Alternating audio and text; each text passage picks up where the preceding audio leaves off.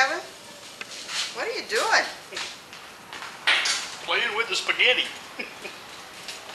I'm working on this piece of weathering steel over here, and I wanted to use my TIG welder just because it's so much cleaner, but all I have is MIG wire.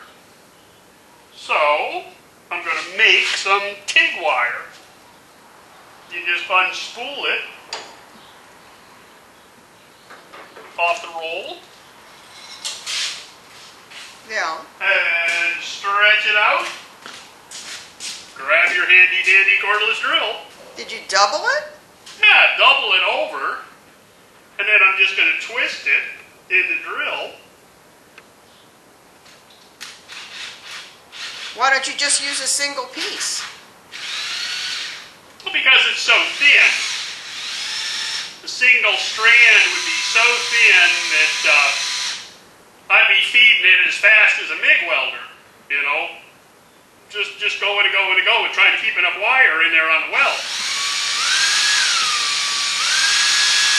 And it's so floppy when it's just a single strand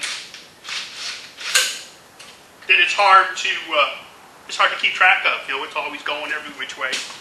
So now I've got it twisted up, and I can just take my little pliers here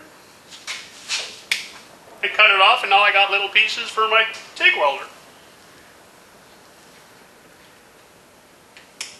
So those are rods for your TIG?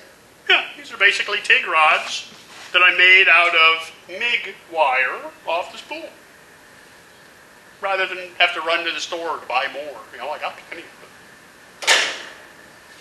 Okay, back to work. See you next time.